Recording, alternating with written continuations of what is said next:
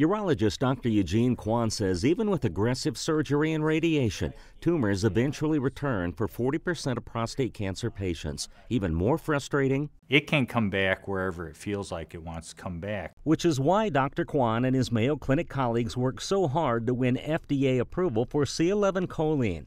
Injected into a vein, the radioactive nutrient concentrates where cancer is hiding, then lights up on a PET scan.